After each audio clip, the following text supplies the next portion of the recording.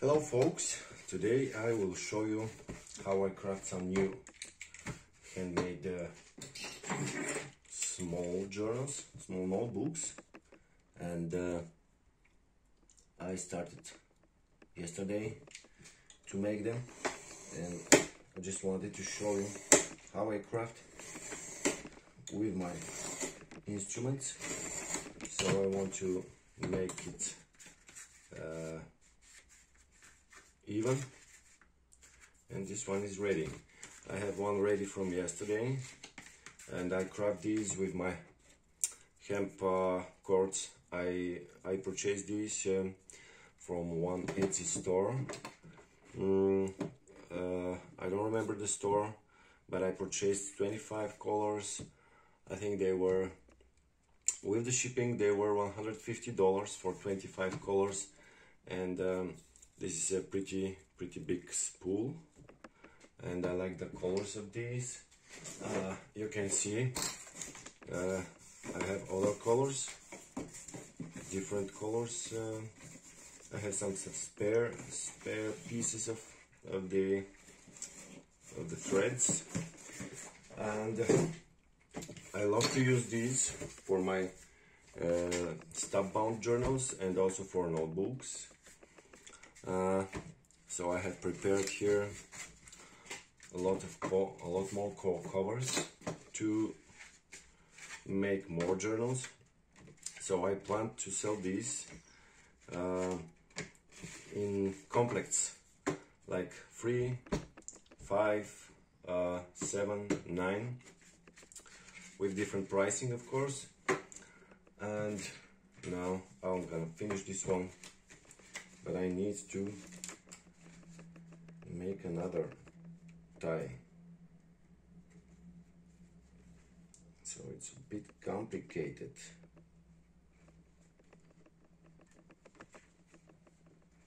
Because one of the ends of the thread is short, so I need to pull it through a hole and make the second, because I want them to be strong and lasting. Now, when I'm done with that, I just cut this. And what to say about these journals, these notebooks? I have never made a line of small notebooks, and I finally wanted to prepare one line with small notebooks. And because I love the so-called fabric paper, I use it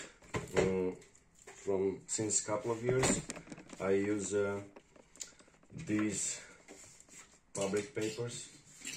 I make them like a glue different cardstocks that are crafting cardstocks to a piece of fabric, and this makes very good foldable and this is long-lasting cover, because if I make only small notebooks only with the cardstock will be teared apart much faster, and these notebooks can last for years, because you see it's a strong, decent material, it's foldable, it's very good material to craft. I like to craft with it. And how I make my notebooks, see, now I'm lining them. No, now I have to fold it so I can line both the sides of the notebook. I use my cutter knife. This is one of my best instruments. Book binders, I think all the book binders use such knives a lot of the time. And of course I get my bone folder, scissors. These are very useful when I have to, these small pieces I'm gonna throw.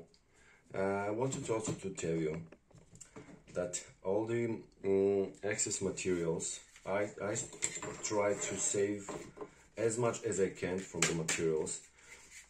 So a lot of the materials are recycled. In my neighborhood we've got recycling bins, so I gather all the excess paper, fabric. Of course, I barely have excess paper or fabric to throw, but anyway, when I have to throw it, I put it in the recycling bins. For me, this is extremely important. Couple of years ago, on the second year of ExiArts, I created ExiArts about in 2013, and about 2014, at the end of the year, I decided to make my company to become an eco-friendly company, because it has always been a very important matter for me. And I just once thought, why not to use only recycled papers for all of my journals, notebooks and sketchbooks. So I make my measuring with my eyes. I'm used to it. So see, you make it so-so. It's not gonna be visible.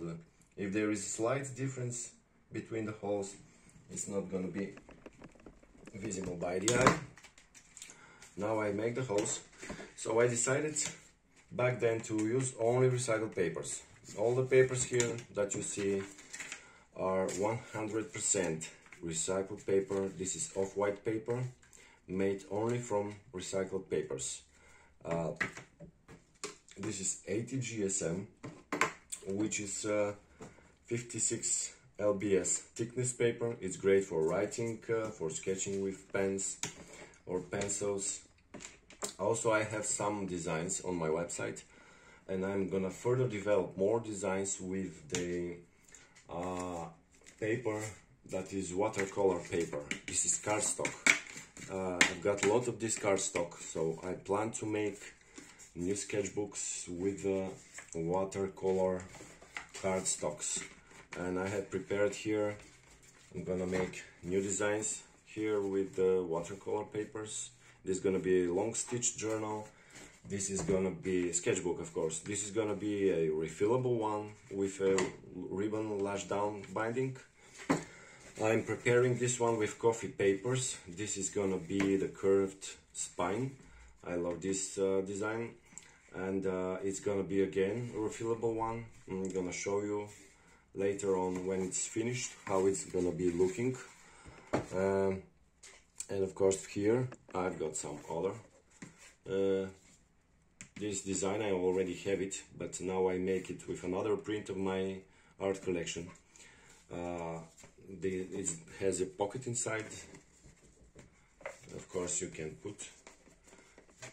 even put your smaller notebooks or like a pen or something, like a palm folder. Of course it becomes thicker. It's gonna be more appropriate to put like notes here and smaller pieces of paper or some small objects that you would like to store in your sketchbook or in your journal. Here is another design. Oh, sorry guys, I just pushed my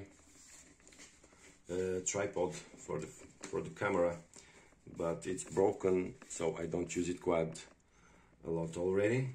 That's why I use some boxes on which I put my phone to make this video. So this is a design that you can choose your color when you order from our website. You can choose the color of your binding. Out of 25 colors, you can choose also the size and the number of the pages. This one also has a inside pocket. Also, you can choose to customize your inside covers. I offer all the basic covers like dark green, light green, purple, pink, black, white. All the other basic colors you can choose. All my customers since 2013 have always chose their paper for the insides. Of course, except all the basic colors, you can choose my coffee cardstock. This is the watercolor cardstock I showed you. This is a Tintoretto cardstock. It's a special watercolor paper made in Italy. It's acid free and it's very good for watercolor. It's perfect for watercoloring. One of the best watercolor papers in the world you can find. Thanks God we have it available in my country, Bulgaria. Now I think to finish this video form, it's becoming too big. So I'm gonna show you my next move here with sewing this little notebook in my next video. Thank you for watching, guys.